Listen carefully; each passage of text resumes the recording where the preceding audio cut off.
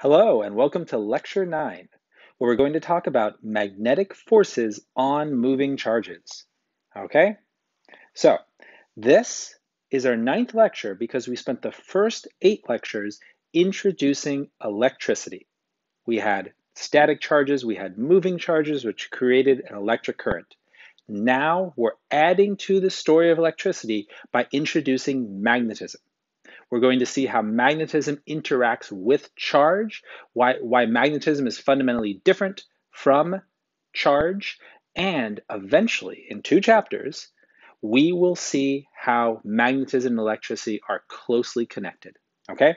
I'm really starting in 1 chapter, so that would be lecture 11, but building on that idea throughout the next 2 chapters. Okay? Let's take a look at our objectives. We want to understand the meaning of magnetism, permanent magnets, and some of its initial differences with electricity. And I will continue to build on these ideas.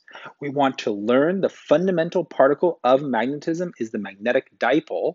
Okay, we want to learn that a magnet's field strength can be measured with a test charge, much like the electric field, but that test charge must be in motion with a component perpendicular to the field. So definitely some more details are necessary. And we want to extend the ideas of magnetic force on moving charges to current carrying wires and to square loops of current carrying wire, okay, which will create magnetic torques. Okay, so let's get to the key terms and then we'll go from there. Okay, so what is a permanent magnet?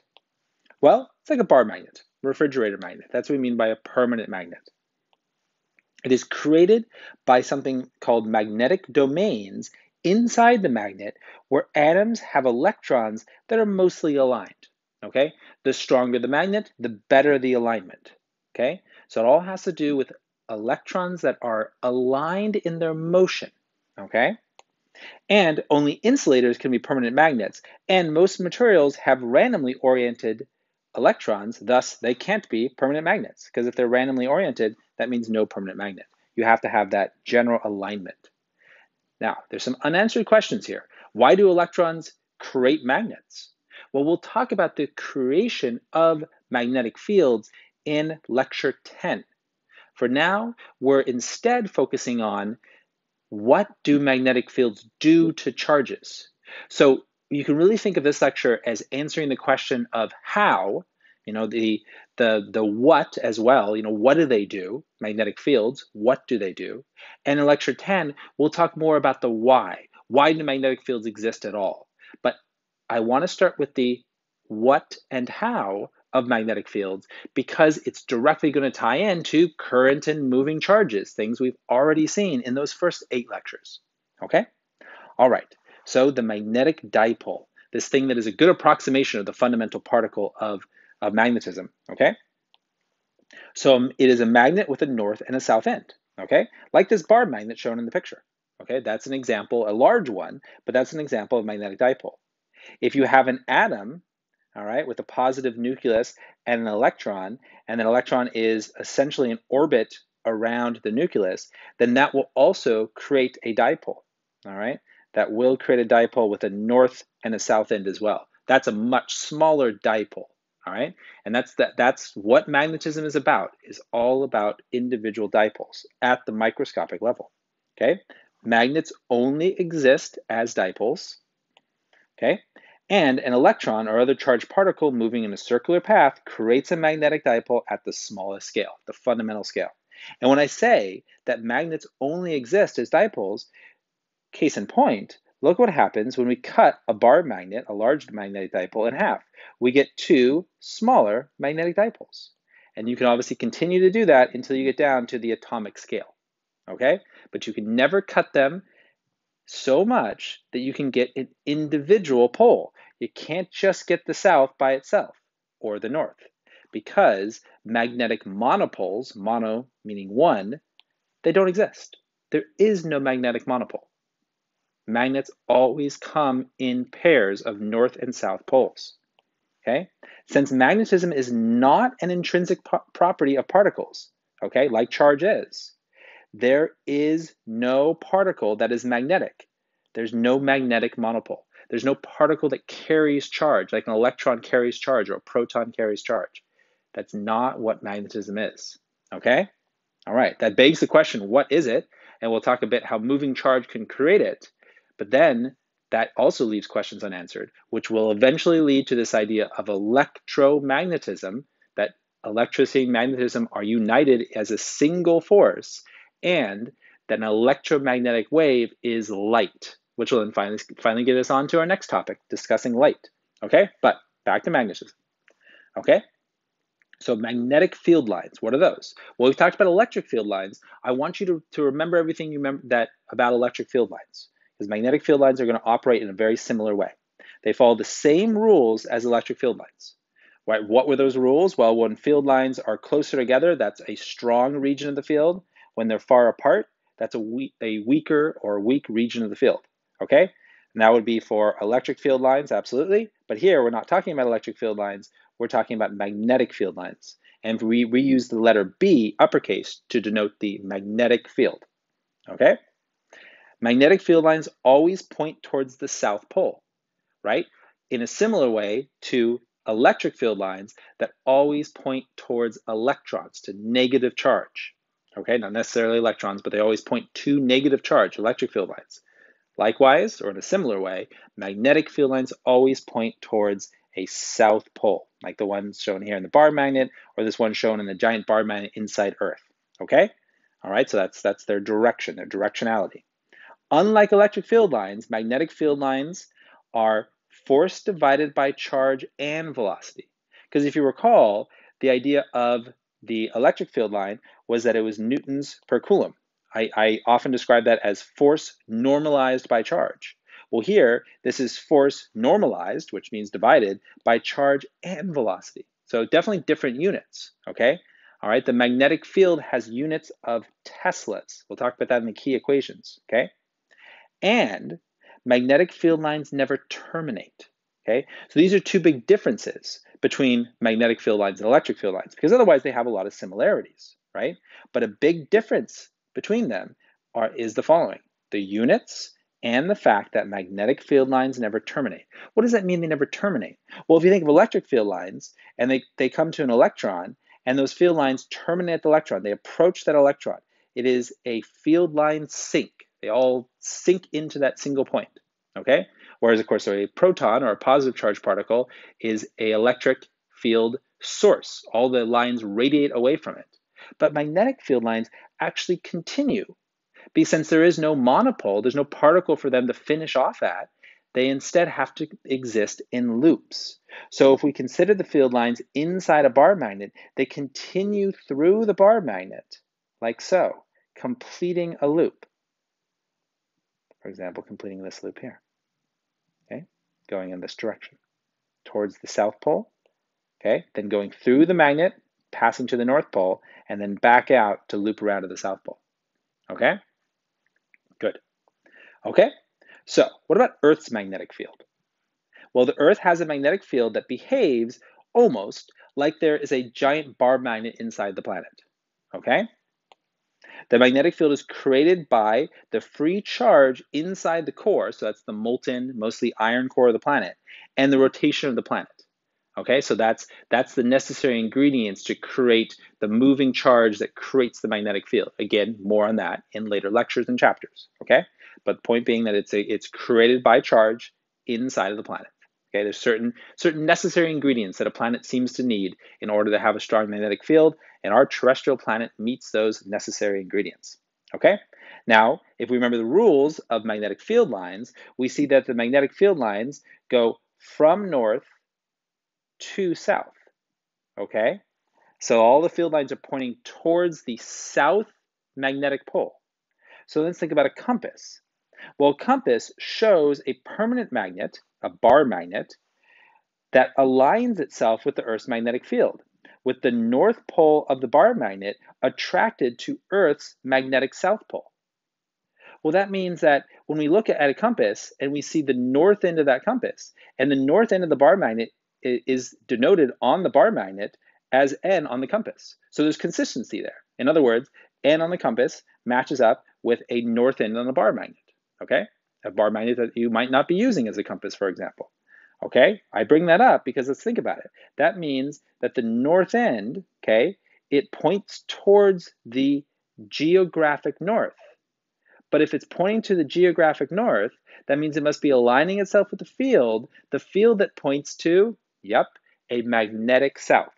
So, as you already saw perhaps in the picture, the north geographic pole is a south magnetic pole, okay? But that allows for magnets to always have their north end pointing north, geographically north at least, okay? And again, just to be clear, that's because opposite poles attract and like poles repel, right? So if I take two south poles of a magnet and I try to push them against each other, they will repel each other. Likewise, of two north poles. But a north and south pole are attracted, like the north pole of the bar magnet in the compass and Earth's south pole. They're attracted to each other. That's how you get your bearing with the compass, okay? And of course, this idea of opposites attracting and likes repelling is the same for charges, another similarity with charges, okay? So quite a few differences, but some good things to leverage as far as similarities. Okay, and a fun fact that the North Pole is a south magnetic pole. So one of the big things we're going to be doing in this chapter in the computation questions to follow is talking about magnetic force. Okay, so what is magnetic force? Well, is the force exerted on a charged particle moving through a magnetic field. Okay, the magnetic force magnitude is dependent on the charge of the particle, the speed of the particle, and the direction of the moving particle relative to the field lines. So a lot of things we need to know about the particle in order to actually know the value of the magnetic force in newtons, okay? And this is an example of a helical path taken by a charged particle inside a magnetic field. The reason that charged particle is taking this path is due to the forces exerted by the field on the charged particle, okay? The reason the path is helical has to do with the direction of the charged particle relative to the magnetic field. It's also possible for a charged particle to have a perfectly circular path that will be planar rather than three-dimensional. And we'll talk about that in two of the examples. In fact, the first two examples when we get to the practice problems. But here's an example of the resulting motion that is a consequence of the magnetic force on a moving charged particle. Okay, well, let's get down to the key equations, which will also involve this little picture called the right-hand rule. Okay? Oh, well, after I introduce the right-hand rule, of course. The direction of the magnetic force is found with the right-hand rule. And here it is. It's called the right-hand rule because you use your right hand, okay? And you use your right hand in the following way. Your thumb points in the direction of the velocity of the moving particle. Your index finger points in the direction of the magnetic field, and the resulting force on the moving charged particle is shown by the direction of your middle finger when it's held perpendicular to the plane of your hand. You could also think of your palm pointing in the direction of force, like so. Okay? But that direction is, I feel, best represented by the middle finger pointing so. Okay? That's the right hand rule, and it can be used to find the direction of the magnetic field if you know the force and the velocity, or the velocity if you know the magnetic field and the force, or whatever is your unknown direction. As long as you know two, you can find the third using the right hand rule. The velocity here is also the direction of the current. This is current as a vector, okay? All right. So note, zero magnetic force is exerted on neutral particles. So particles that have no net charge don't experience a force in a magnetic field. Particles at rest, okay? And particles moving on magnetic field lines, okay? So moving parallel to magnetic field lines. All right, should say on right here, moving on magnetic field lines, or along, okay? All right, and that is represented in the equation, okay? This is the magnetic force measured in newtons. This is the charge of the particle that the force is exerted on. This is the velocity of that particle. This is the angle between the velocity vector and the magnetic field, okay? So we see this is sine of that angle in the equation. Well, now we see this idea of particles moving on magnetic field lines. because if the velocity and the magnetic field vector are parallel, then the angle between them would be 0 degrees. And sine of 0 degrees gives us 0. Sine of 0 degrees is 0, which means our force would be 0. Okay? In other words, particles that move parallel to magnetic field lines feel no force. And then, of course, the magnetic field is represented by the letter B, and that is measured in the unit Tesla. Okay? Tesla. And the Tesla, we can see, is the Newton over Coulomb over meters per second, because it's force divided by charge divided by velocity. That's the Tesla. Okay? But it's a named derived unit. Good. Okay? Now our next equation is closely related to that, and it has to do with a common type of resulting motion of charged particles in uniform and constant magnetic fields, which is the type of fields we're going to be talking about in this lecture. Uniform and constant magnetic fields, unchanging in time and uniform over space. Okay? And that resulting motion is none other than circular motion. All right, so this is magnetic force as a centripetal force, with R being, well, m being the mass of the particle, and r representing the radius of the circular trajectory. So why would the magnetic force act as a centripetal force? Well, in fact, it acts as a very natural centripetal force, because the magnetic field, we can see, exerts a force on a charged particle moving with velocity v that is always perpendicular to both the field and the velocity. Perpendicular to the field and the velocity. Well, if I have a force that's perpendicular to my velocity, and you think of the velocity as being, say, tangential, then you can think of the force as being radial, because of course the tangential direction is perpendicular to the radial direction. And now you have yourself a circle, and that force will, by definition and physical reality, always remain perpendicular to the velocity. So it naturally behaves as a centripetal force, because the centripetal force always points to the center of the circle, and it's always perpendicular to the tangential direction. Okay? So that's a really amazing thing about the magnetic force, is it naturally creates circular motion. Okay? The electric force had no such phenomenon.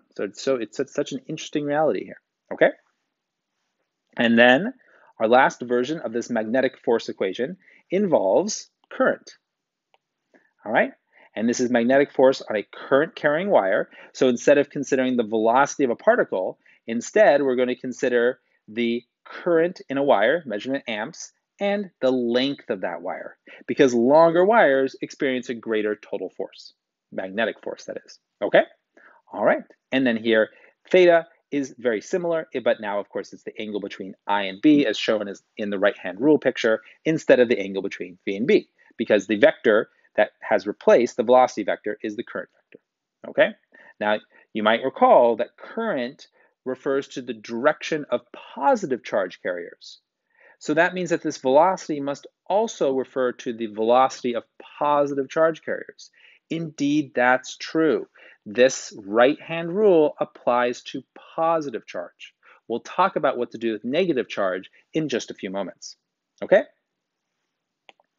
So now let's consider this idea of a wire with some current, but forming that wire into a loop. And for clarity and ease of understanding, it's good to consider that loop as a rectangle or even a square. Okay? Because the shape doesn't matter, but it's good for derivation purposes and simple understanding purposes to think of current flowing through a wire that is a rectangle. This case is a rectangle with sides A and B. Okay?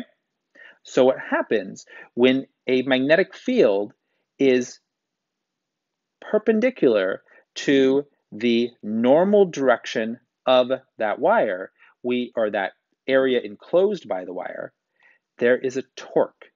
Okay, there's a torque that's exerted. And we can determine that that torque must be there by just thinking about the right-hand rule and segments of wire. Because if we could, for example, just consider this segment of wire and do the right-hand rule, we will see that there is a force that is exerted on the wire. Okay? There's a force that is exerted on the wire.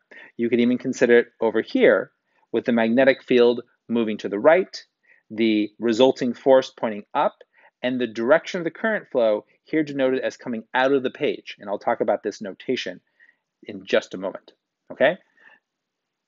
And when we do that, when we consider the combined forces and torque relative to the center of the enclosed area, so torque, of course, being the rotational equivalent of force and always being relative to some rotational axis. In this case, the rotational axis will always be the center, okay? Then we end up with the following equation for torque, magnetic torque, okay? Magnetic fields can exert torque on any closed wire loop with current. If there's no current, then of course there'll be no force because there's no charge, okay?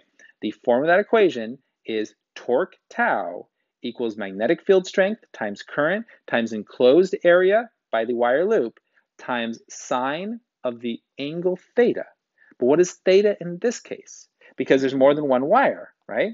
Well, let's see, okay?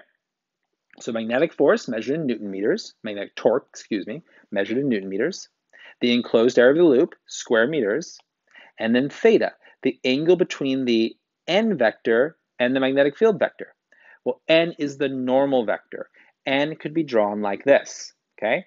It is the vector that points away from the area, okay? Because normal vectors, if you think of them as in the case of mechanics, a normal vector points away from a surface, okay? It's normal to the surface. Here, there's not really a surface, there's an enclosed area, but that is being treated like a surface, and the normal vector points perpendicular to that surface. It's normal, okay? All right, and so then that's that angle theta, the angle between the magnetic field and the normal vector. So let's consider then when there's no torque and when there's maximum torque. Well, in this case, if we consider that this loop is in the plane of the page, okay, and the magnetic field is also in the plane of the page but pointing to the right, then we see that there is a torque in this case because the angle between the normal vector, which would be coming out of the page, and the magnetic field, that angle theta would be 90 degrees, okay? In this case, we can see that theta is something less than 90 degrees, okay? So theta is less than 90 degrees, which means the torque would have decreased. If this current carrying loop was completely perpendicular to the magnetic field so that the normal vector was parallel to the magnetic field vector, well, in that case, theta would be 0 and sine of theta would give you 0. So there would be no torque when the current carrying loop is oriented in such a way that its normal vector is parallel to the magnetic field vector, okay? So those are the cases of maximum torque and 0 torque, all right? Okay. And we can rewrite this expression to include loops that have more than one loop of wire. So you think of this as just a single wire that's been bent into a rectangle, but what about if you have many loops stacked on top of each other, okay? Well, then n is the number of loops, okay? The number of loops. I should have added that label in there, okay? Okay? And last, we can rewrite this with a particular substitution, just an expression called mu, and mu is the magnetic moment, okay? The magnetic moment is equal to, well, you can see, IAN, okay? And as such, it has units of amps times square meters. That's the magnetic moment, okay? Now, a little note about notation. So notice in this picture, from the side view, this one here, the current was shown to be either coming out of the page or going into the page. And that's because we often have to consider these three-dimensional situations. Because, obviously, the right-hand rule gives us vectors in 3 dimensions, x, y, and z. And one of the ways we draw that, besides using a kind of perspective 3-dimensional axis system, okay, which will also be done, something like x, y, and z. But often that's not going to be convenient in our sketches and our drawings, and as such, we're going to use notation where a vector that goes into the page is shown like this, a circle with an X in the middle, and a vector that's coming out of the page is shown as a circle with a dot in the middle. You could think of these as arrows, with these being the fletching at the end of the arrow and this being the tip of the arrow. Okay, so now let's get to our practice problems. We have 4 types of practice problems. Type 1, problems that involve a charged particle moving through a magnetic field and may involve uniform circular motion, because I said naturally the magnetic field force is a centripetal force. Okay, so these are pretty straightforward problems, exactly what you expect from the title of the lecture. Type 2, fairly complex problems that involve a charged particle moving through an electric field and a magnetic field. Okay, so what happens when there's both present? Because we already know what to do with forces exerted on charged particles in an electric field, so we should be able to combine the two. Type 3, problems that involve a current carrying wire and a magnetic field may involve the mass of the wire and gravity. Okay, so this is replacing that moving single charge particle with a current carrying wire, naturally. Okay, looks good. Type 4, fairly complex problems that involve a current carrying loop of wire in a magnetic field and the resulting torque. So that would be using these last 3 equations. Okay, so let's take a look at our practice problems. But first, a few concept questions, because there are a lot of new concepts now that we've moved from electricity to magnetism. Okay, question 1. What happens if you bring a permanent bar magnet in close to a conducting sphere with 2 strips of foil attached at the bottom? This is called an electrograph. Okay, now we know what happens, or you may recall what happens, if we say bring a charged sphere in, right? If I bring a positively charged sphere, then I'm going to induce a charge, even if I don't touch the electrograph. I'm going to induce a charge of negative charge on this end. If I'm inducing negative charge up here, that means I'm leaving a deficit of negative charge down at the foil on the bottom. That means the foil will have positive charge left over due to the lack of electrons, which means the 2 foil tabs get repelled away from each other because of the repulsion of like charges. And so you can see, you'll see the gold foil actually push apart, okay? So that's the behavior for electrostatics. But what about for magnetics, magnostatics, right? Does anything happen? No, nothing will happen. If I bring the bar magnet in and I just hold it here, if I hold it at rest, then nothing will happen. Unlike when I hold the positive or negatively charged sphere at rest and I permanently see bending of the foil tabs, okay, at the bottom, or the foil strips. Not so if I just hold the magnet at rest. Nothing happens, okay? That's really indicative of the difference between electricity and magnetism. The charges at rest would remain at rest, okay? Because we know only moving charges experience a magnetic force. And although there definitely is a magnetic field being created by this bar magnet, all the charges at rest inside the conducting sphere just remain at rest, okay? But what if I'm moving the magnet? Because in that case, if I'm moving the magnet, or even as I move the magnet into its position shown in the picture, well, that means that the magnetic field must have been moving relative to the charges, which is effectively the same as the charges moving relative to the magnetic field. So they must have experienced a force as I brought the magnet in, right? And that's true. As the magnet is moved, some of the charges would experience a force, but the current would be chaotic and would definitely not cause any motion in the strips, okay? There's what's called eddy currents. So there is some currents. There could be detection of actual heat being released from the sphere if the magnet is moved very quickly or it's a very strong magnet, but not any actual coordinated charge being deposited or removed from one part of the electrograph. Okay? All right. And some of these ideas, especially ideas of the moving magnet, will be discussed in later lectures. Okay? So now let's get back to magnets at rest. Okay. So a compass is placed at the black dot. So imagine you're taking a compass, one of these compasses here, and you're just moving it in to the location of the black dot. If that's the case, if you do that, in which direction will the compass point? Okay, so make sure you can answer this, right? And on all these concept questions, answer them, pause the video if you need to, before you listen to my answer, okay? So let's see. Well, this is the magnetic field, okay? Pointing away from north, going to south, right? The magnetic field line's never terminating, okay? Within the magnet, they kind of go from south to north, but outside of the magnet, which is what we care about, they always go from north to south, okay? And then we consider, okay, well, that means that our black dot is in a region where the magnetic field is pointing to the right, which means that case B, okay?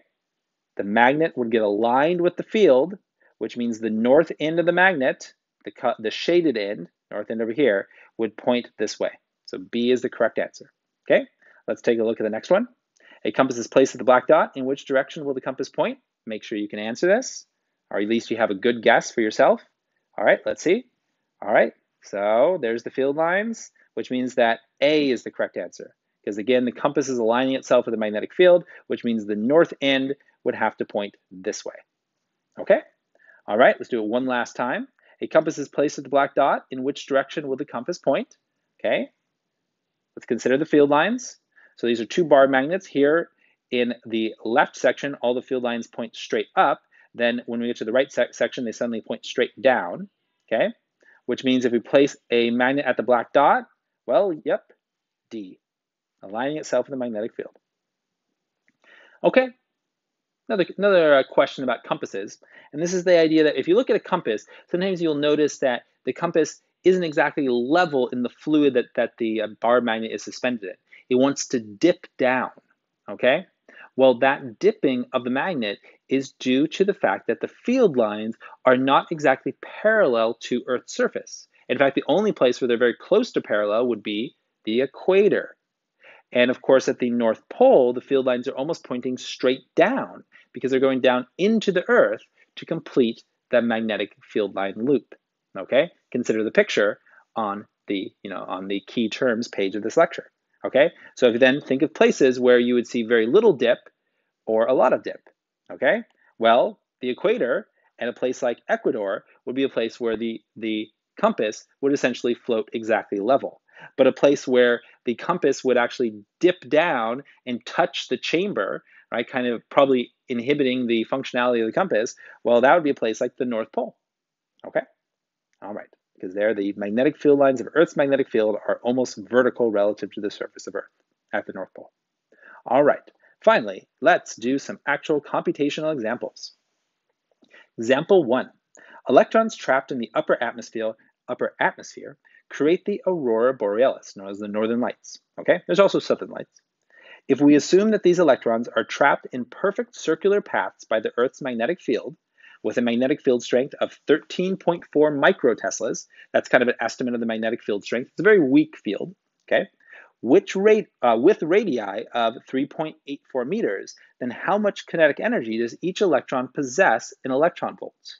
So how do we go about answering this? Well, we need to start with our equation for the centripetal motion caused by the magnetic field force, okay? So here is the magnetic field. We're going to treat it as a centripetal force, okay? Which means we're just going to set the force equal to mass times centripetal acceleration, okay? And here I've just shown the actual algebraic step of isolating the velocity, okay? I'm going to solve for the velocity. So when we solve for the velocity, we end up with charge, radius of the circular path, magnetic field strength divided by mass of the particle. In this case, we're talking about electrons, okay? Notice that one of the v's canceled out, so we're just left with just v to the first power, okay? So then we can go ahead and plug in our quantities, charge of an electron, all right? Radius that was given to us, magnetic field strength of the Earth also given, mass of an electron, something you would look up.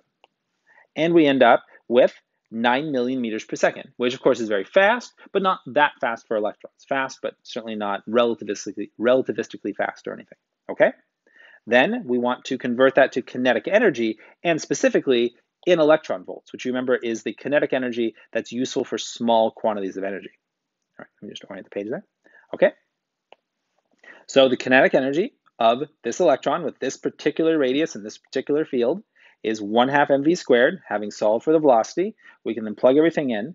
And excuse me here, the velocity ended up getting garbled. I have to rewrite it and put this squared in there because there should be a squared, okay? And then this business in the denominator is the conversion factor. Because of course, 1/2 mv squared, when the mass is in kilograms and the velocity is in meters per second, as it is, would give us units of joules, but then we want to convert those joules to electron volts, which is exactly what I've done here. And this is the conversion factor from joules to electron volts, all right?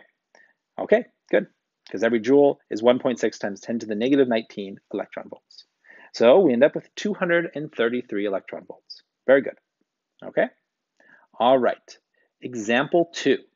In reality, so this is building off example 1, the electrons do not cross the electric field exactly perpendicular to the field lines. So the resulting path of the electrons is helical. Okay? Because essentially there's a component of the velocity that is parallel to the magnetic field that is being unaffected.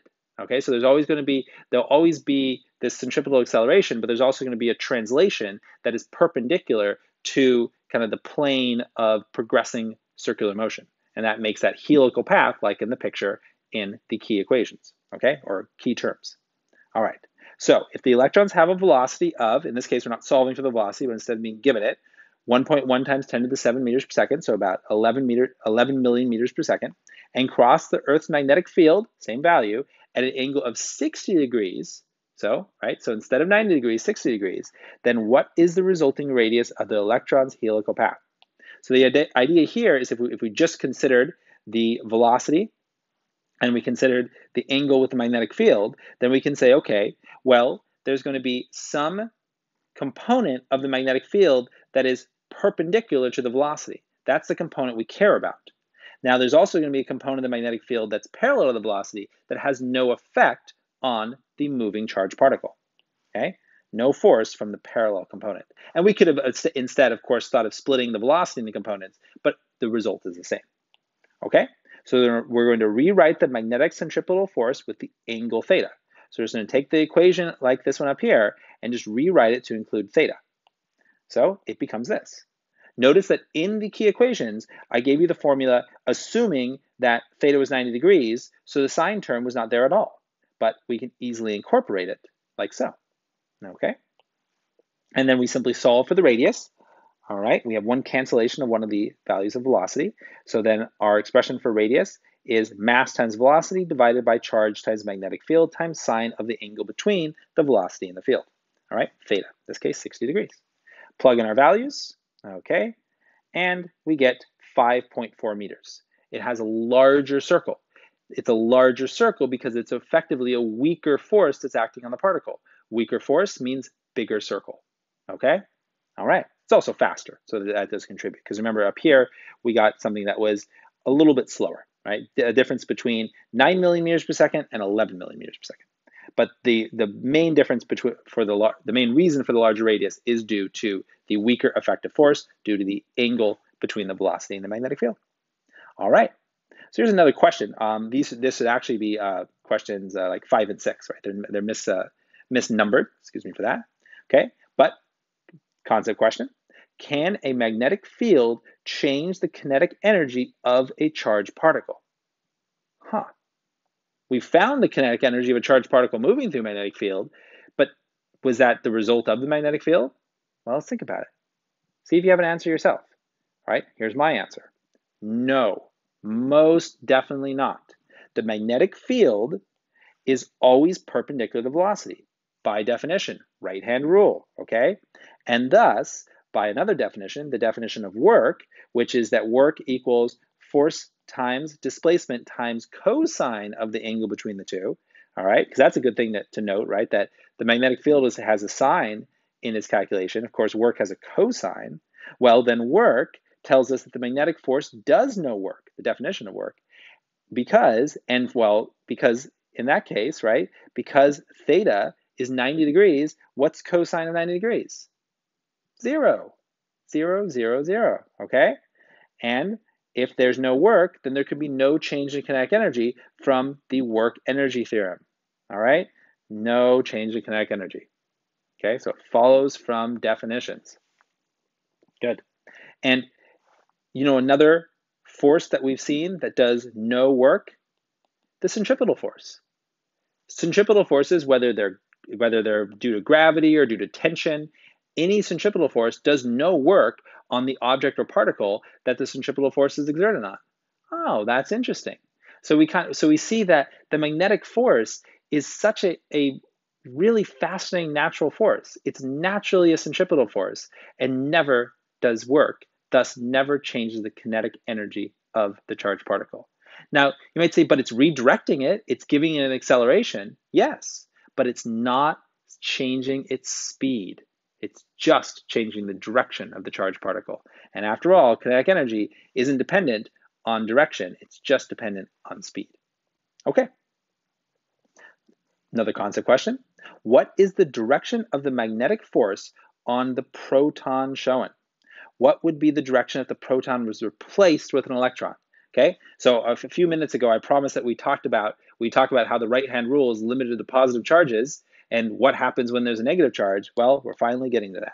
Okay, so first of all, for part A of this concept question, you should just use the right-hand rule. So make sure you can come up with an answer using your right hand and confirm the direction of force exerted on this moving charged particle in this particular magnetic field, which here points to the left.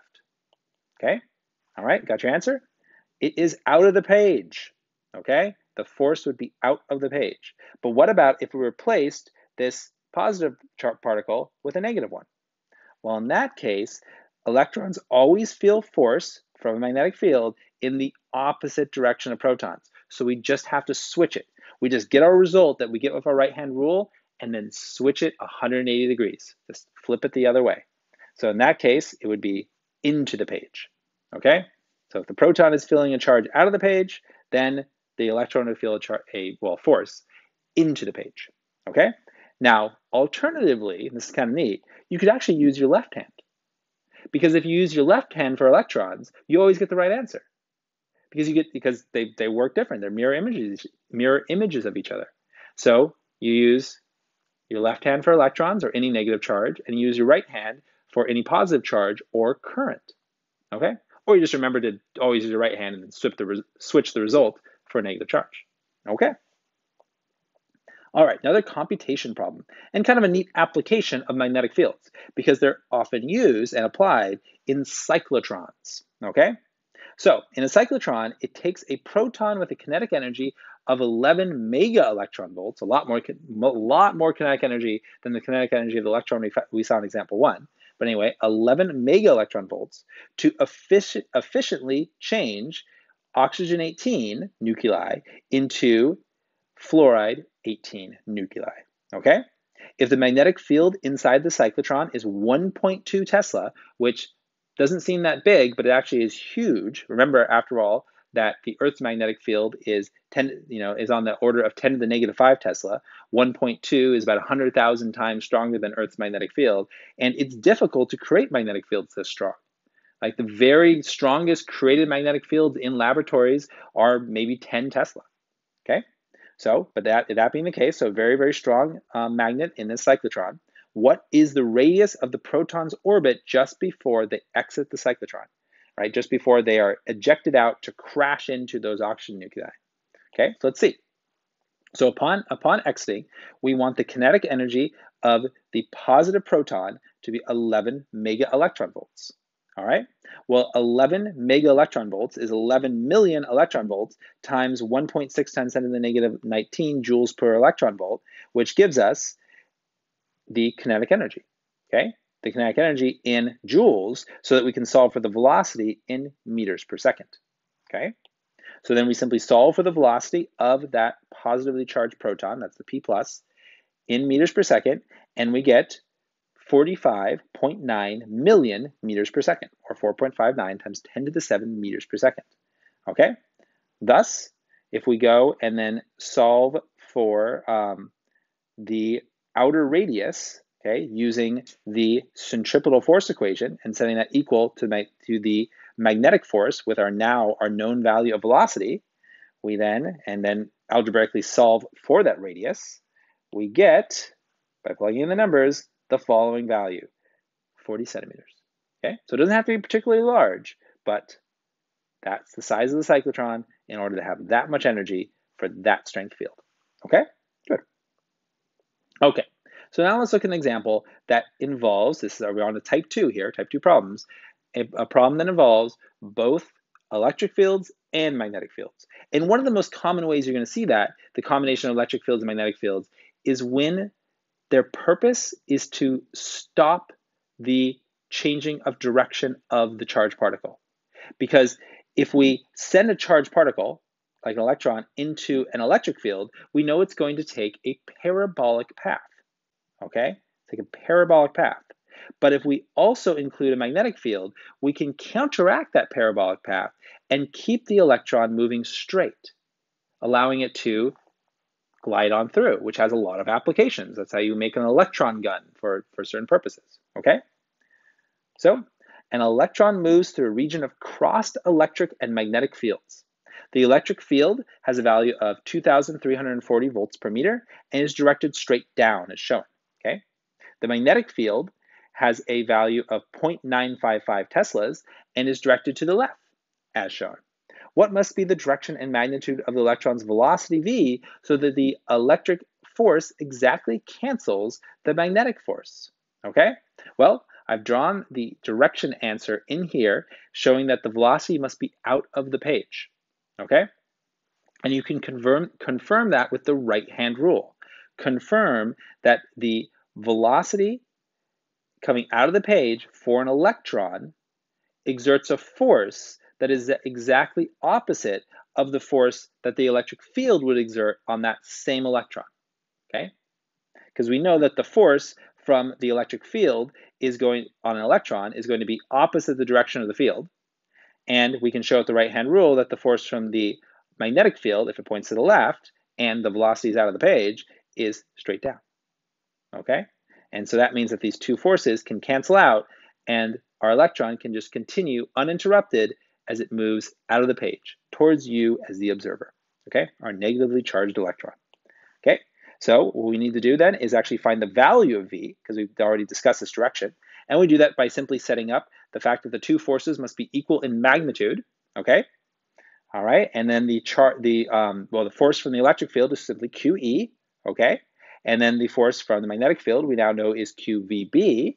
So that means if we simply solve for the velocity, it's going to be E over B, right? What an elegant result, okay? So electric field strength divided by magnetic field strength. Of course, the units do make sense, right? Because the electric field is newtons per coulomb. The magnetic field is newtons per coulomb per velocity. And so if it's in the denominator, then I would take the reciprocal of that. So then I would have coulombs meters per second over newtons. The coulombs cancel, the newtons cancel, and we're just left with a velocity. Okay? And here are our values, our two field strengths, and there's our velocity, 2,450 meters per second. A very slow electron compared to our other ones. Okay? So what if the fields are not perfectly crossed like this for the goal of canceling out the effects of the force, right? Having a net force that is zero, because that was the case in example 4. In example 5, what if the net force is not zero? What happens then? Okay, well, it's a bit more tricky to work with, but let's work through it. Okay, so a charged particle has a charge of negative 1.22 times 10 to the negative 9 coulombs, and a velocity with the following components: an x component of 4.38 times 10 to the 6 meters per second, and a y component of 1.02 times 10 to the 6 meters per second. The particle enters a region of space with a magnetic field that is directed, well, with an x component of 1 times 10 to the negative 4 teslas and a y component of 9.9 times 10 to the negative 4 teslas. Okay, so notice that the magnetic field has x and y components, as does the velocity.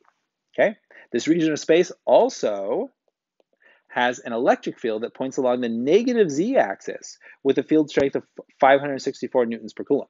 Okay, so everything up to the electric field is x and y, but the electric field is definitely not. It's three-dimensional. It's along the z-axis.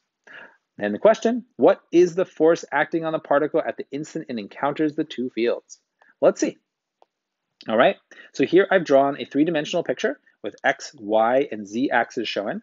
I've shown an estimate of where the magnetic field would point in the xy plane and where the velocity would point in that same plane. All right, notice that I've also drawn the electric field supposed to be represented here as going into the page. And hopefully I made that clear by drawing the electric field right along the negative z-axis. So the electric field is going into the page. The resulting net force, we should expect it to come out of the page along the positive z-axis. Well, why is that? Well, if we think about the right-hand rule and the component of the magnetic field that is perpendicular to the velocity, then we're going to get a force that comes that is going to be, well, actually in that case, we'll actually get a force that goes into the page, but it turns out that the electric field force is strong enough that it cancels out that force and it results in a net force out of the page. So it's not exactly obvious that the net force will come out of the page. We could have got either result, but again, it's because the force in the electric field overwhelms the force of the magnetic field, so the overall result is out of the page.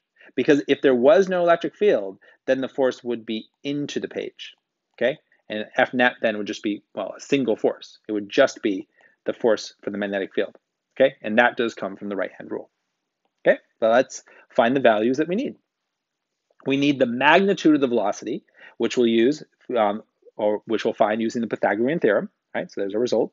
The same thing with the magnetic field strength. We're going to find this magnitude given its two components, its x and y components, and there it is, okay?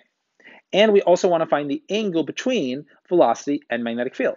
We're going to find that by finding the angle of the magnetic field, I'm zooming a bit on this, relative to the x-axis, which I call theta b, and the angle of the velocity relative to the x-axis, which I call theta v, okay?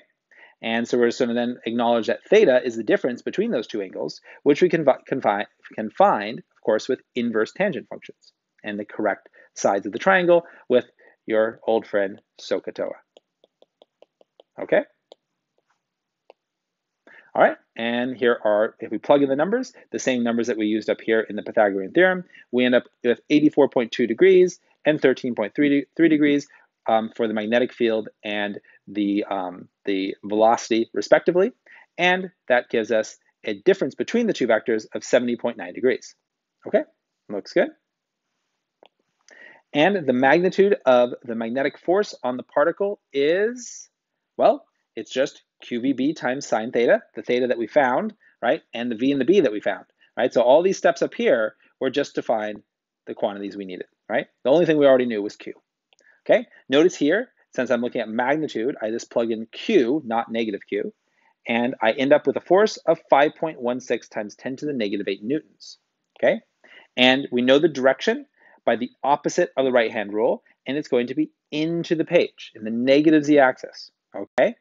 Now, and so now we know that then that the electric field is going to be counteracting that, because the electric field, since it also points into the page, wants to push the electron, or this negative charge, not electron, but a negative charge, out of the page. So the two resulting forces are going to be opposing each other. So let's find out which one wins, although I've already given it away and told you that the electric field force ends up overpowering the magnetic field force.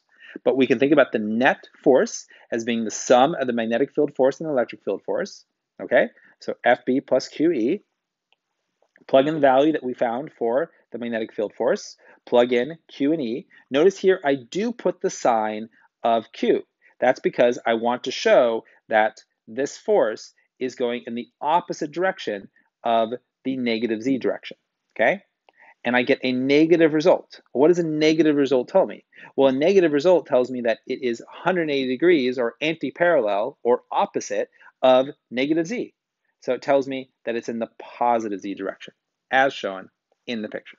Okay, so good. All right, let's do another concept question. All right, this one is very much just a straightforward right-hand rule. The only reason it's in here is because it's a segue to talking about current, because now I have a magnetic field and a wire that carries a current into the page, as denoted by the vector here. Okay, all right, I, of course, representing current. All right, do the right-hand rule. Make sure you got it. What's the direction of force? Up, just from the right-hand rule. Okay, now we can also apply the right-hand rule to this loop of a current carrying wire.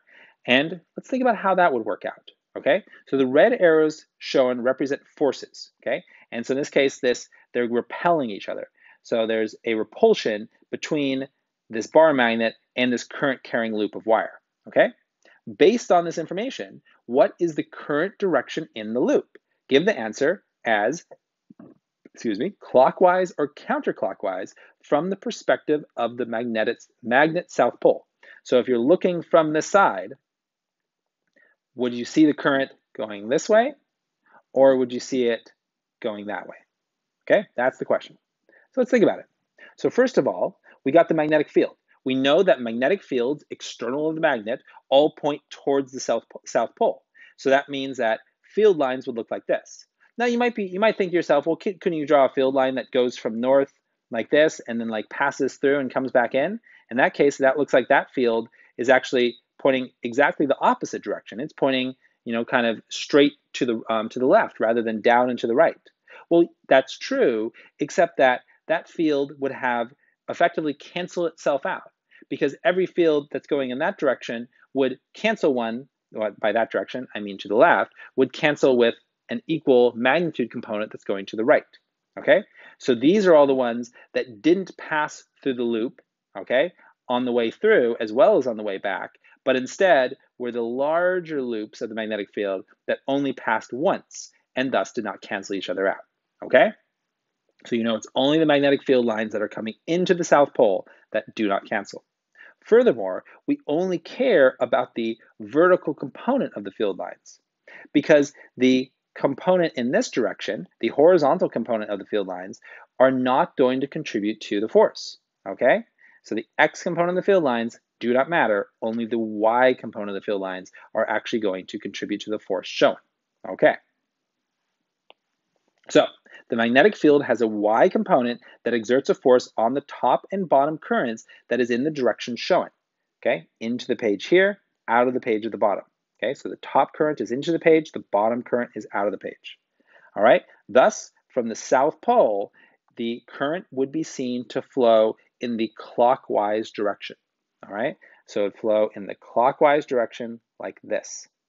Okay, now, that's a lot to deal with because also, like, why did we not consider the current along this line, right? The current along the flat parts, because that would experience a force. It would experience a force either into the page or out of the page, whether you're thinking about the current in the front and the back. Well, it turns out because those forces cancel each other out, okay? And you have to worry about only the component that matters. And you have to consider the whole business with the field lines that I discussed, why we're only considering the field lines that were large enough to only pass through the loop once. So what's interesting about this is that although we can definitely use the right-hand rule involving the force exerted on moving charges, or in this case, a current, it is a little not that well suited for more complex situations like this, like a loop. And it will turn out that in future lectures, when we talk about Faraday's law and Lenz's law applying to electromagnetic induction, we're going to have really quick ways to come up with the same result. All right, so look forward to that. Okay, so onward to example 6, which of course is going to involve a wire that carries a current. A copper wire of a length of 25 centimeters is in a magnetic field of 36 millitesla. If it has a mass of 11 grams, what is the minimum current through the wire that would cause a magnetic force equal to its weight? So we have an equilibrium situation here, all right? So minimum current means that we can assume that the magnetic field is perpendicular to the current, because otherwise we would need more current because some of it effectively wouldn't matter, right? So we want the maximum force case. Maximum force comes when the vectors are perpendicular, okay? So, as mentioned, we want equilibrium. We want the magnetic field force to balance out and equal the gravitational force. So we want BIL, that's the magnetic field force, and of course that's because sine of 90 degrees isn't included because it just equals 1, so we don't need to include it. And we need that force to equal the gravitational force mg, because we're assuming that we're on the surface of Earth here. So g is just going to be 9.8 meters per second squared. So then it's simply a matter of solving for the current, plugging in the values, all of which we know, and finding that the current that is necessary is 12 amps. Okay, so that's a fairly large current, but not by any means huge. And running that current through this particular wire would effectively allow it to levitate. So you can definitely get levitation through, through current running through, through a wire, as long as you have a external magnetic field that keeps going. Okay, so you can't levitate without this field. Now, could you use Earth's magnetic field to levitate? Yes, you can, but you have to run huge values of current, right? You need like 100,000 amps to use something that is on the order of 10 to the negative 5 teslas. Okay, so a wire in a uniform magnetic field of 0.35 teslas carries a current of 3.5 amps. If the magnitude of the magnetic force per unit length on the wire is 0.278 newtons per meter, what is the angle between the magnetic field and the current? So the only thing's different here is that here we have force per length instead of just force, and we are going to acknowledge that we have an angle other than 90 degrees. Okay, so let's take a look at that. So in this situation, our vectors are the current vector and the magnetic field vector, and we care about the angle between the two. All right, here we have the magnetic field force per length of the wire equal to the field, the magnetic field magnitude times the current magnitude times sine of the angle between the two. Okay, so then it's a matter of solving for that angle, plugging in the values, and getting 13.1 degrees. All right, now there are other solutions. This is just the smallest. And of course, I said there's other solutions because you could have other values of sine that would give you the same, the same result. Okay, or sine of another angle would give you the same result because, of course, this is the balance that we need to meet, and those would correspond to an angle where the current is in this direction. So thus, the angle here would be, well, it'd be 180 degrees minus theta. Okay, so we'll call this theta prime, and it'd be 180 degrees minus the theta that we solved for. Okay, all right. Our final two examples are going to involve current carrying loops and torque. Okay, so a circular coil with a radius of 0.25 meters has 143 turns and is in a uniform magnetic field. If the orientation of the coil is varied through all possible positions, the maximum torque on the coil by the magnetic force is 0.29 Newton meters. When the current in the coil is 2.7 milliamps, what is the magnitude of the magnetic field? Okay, well, here's the equation for the torque exerted on a current carrying loop with multiple loops, okay, in a magnetic field. All right, and the maximum torque occurs when theta is 90 degrees. All right, and we tried, it says here, we tried all possible positions and we found a maximum torque. That means we can assume that theta is 90 degrees. Okay, and then that means we simply can solve for the magnetic field strength with our given value of torque, our given value of current, and calculating our area based off the radius and the fact that it's a circle. Okay, and of course the number of loops. So here we can see we're just plugging in the values. This is just pi r squared for the surface area of our enclosed circle, and 143 again is the number of turns. All right, and that gives us a value for the field of 3.83 Teslas, which is a huge field, as I mentioned before, but we are getting a rather large torque for such a small current. Okay? All right, finally, example 9. Current is shown flowing through a square loop of wire with a side length of 85.5 centimeters. The normal vector of the loop is perpendicular to the magnetic field. It'd be out of the page, pointing towards you. The magnitudes of the current and the magnetic field are 4.15 amps and 712 microteslas, respectively. If a force is applied a distance of 12 centimeters from the axis, here's our axis right to the middle, then how large and on what side of the axis must this force be in order for the loop to not rotate? Okay, so here's L, that's the side length, all right? Here are the forces of the magnetic field shown on two different sides of the loop, just for interest. Here is the external force that we're going to be solving for, and here is the distance from the axis that's given as 12 centimeters, okay? All right, and confirm that these directions of magnetic field force on these two sections of current carrying wire make sense to you based on the right-hand rule. And then let's reflect quickly on the fact that I'm not considering the forces up here from the magnetic field, mag representing magnetic field, because the forces on the two components of the wire that run horizontally, well, those forces would just cancel out, okay?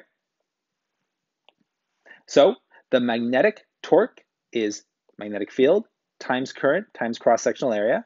In this case, we don't have to worry about the angle because it's 90 degrees, okay? And here are the values plugged in, which gives us a torque value of 2.16 times 10 to the negative 3 Newton meters, okay? And to prevent rotation, we need equilibrium. So we need the sum of torques to be 0. We need the net torque to be 0.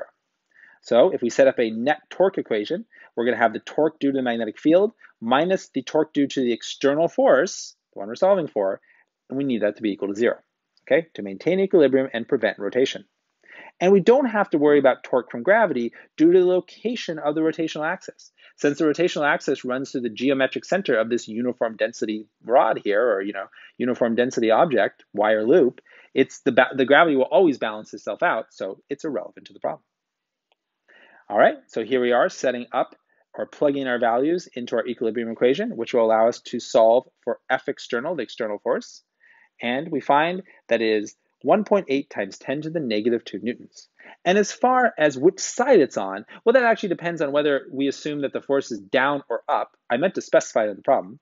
So if we assume that the force is pointing down, then it must be applied to the right in order to prevent rotation, okay? Because we need it to go down into the page to prevent the loop, which wants to rotate this way, okay? So if we apply a force there, that distance with that strength, we can prevent it from rotating. Okay, all right, so I hope this lecture introducing magnetism and the way it exerts a force on moving charged particles has been both interesting and informative. Thank you so much for watching.